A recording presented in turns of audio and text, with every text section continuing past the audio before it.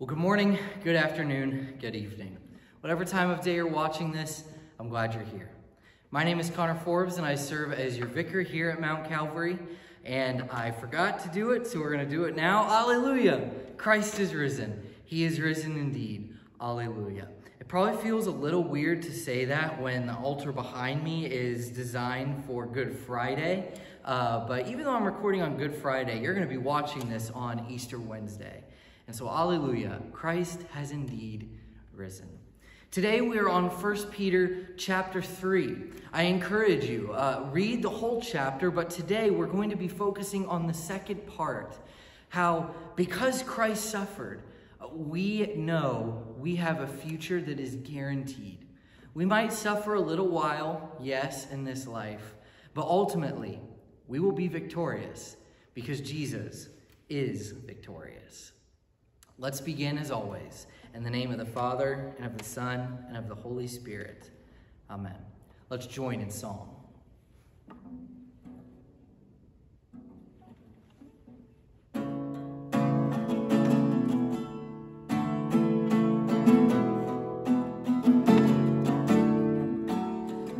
I hear the Savior say, thy strength indeed is small.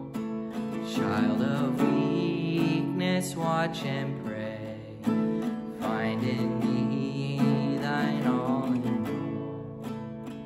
'Cause Jesus paid it all. All to him I owe.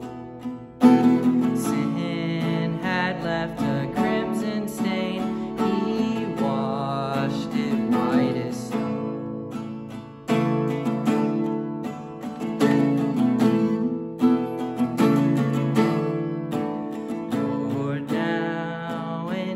I find thy power and thine alone can change the leper's spots and melt the heart of stone. 'Cause Jesus paid it all to him I owe. Sin had left a crimson stain.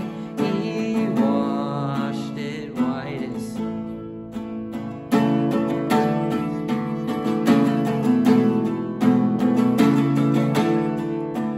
And when before the throne I stand in him complete, Jesus died my soul to save.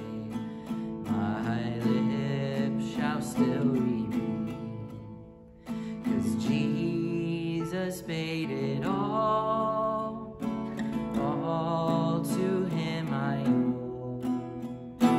Sin had left a crimson stain. He washed it white as snow.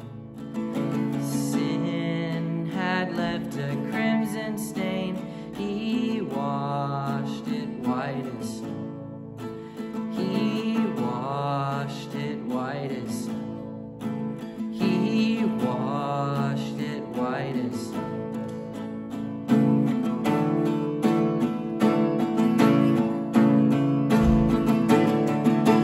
Oh, praise the one who paid my debt and raised this life up from the dead. Oh, praise the one who paid my debt and raised this life up from the dead. Oh, praise the one who paid my debt and raised this life up from the dead. Oh, praise the one who paid my debt and raised this life up from the dead. Jesus paid it all to him I owe. Sin had left a crimson stain. He washed it white as snow. Amen. keeping you on your toes with a location change and an outfit change too. I am now wearing my Mount Calvary shirt. Our reading for today comes from 1 Peter 3. Like always, as I mentioned, please read the entire chapter. Learn what God's word says to you in this chapter. Today we are focusing on just a few verses at the end. 1 Peter chapter 3, beginning at verse 18. For Christ also suffered once for sins, the righteous for the unrighteous, that he might bring us to God, being put to death in the flesh, but made alive in the spirit, in which he went and proclaimed to the spirits in prison, because they formerly did not obey, when God's patience waited in the days of Noah, while the ark was being prepared, in which a few, that is, 8 persons, were brought safely through water. Baptism, which corresponds to this, now saves you, not as a removal of dirt from the body, but as an appeal to God for a good conscience, through the resurrection of Jesus Christ, who has gone into heaven and is at the right hand of God, with angels and authorities and powers having been subjected to him. This is the word of the Lord. Thanks be to God. There's a lot of good stuff in here, and we could spend way more than a day on this chapter alone, ranging from Peter talking about baptism corresponding to the ark which now saves you, to Jesus' descent into hell in verse 19. There's a lot to talk about. And really, my simple devotion for you today can be summarized by Peter's words about Jesus there at the very beginning. Christ also suffered once for sins, the righteous for the unrighteous. You see, there are a lot of good confessional statements in here. We rightly say Christ descended into hell. He declared victory over evil, death, Satan, and sin once and for all, so much that he goes to hell to declare it victory there. You know, I also love the explanation of why and how we perform exorcisms. Whoa, Vicar's talking about exorcisms today. Yes, I am, because I love that, because our Lutheran understanding of an exorcism is that when we're exorcising a demon, we are simply pronouncing the victory of Christ. We're pronouncing that Christ has defeated them. They've already lost. That's exactly what Peter says here. Our hope that Christ is arisen, why we say, Alleluia, Christ is risen, is that we're declaring our victory.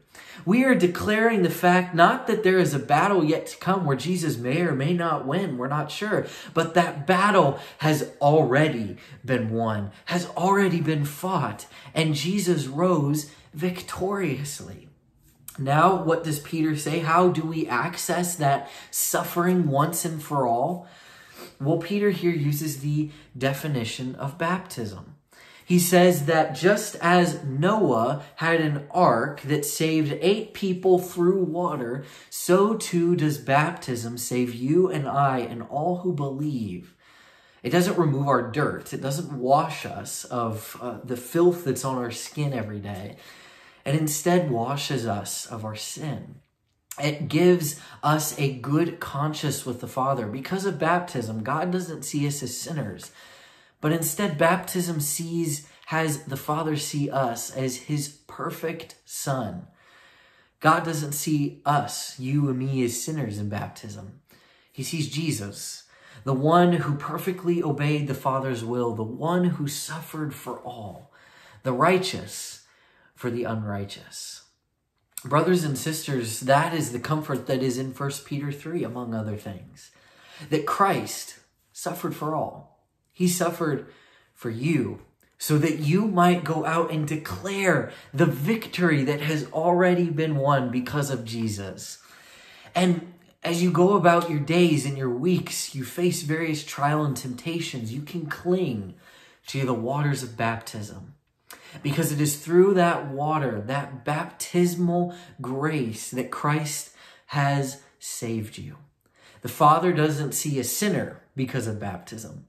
He sees his perfect Son because of baptism. You are saved. You have a victory today. Amen. Let's close with the Lord's Prayer.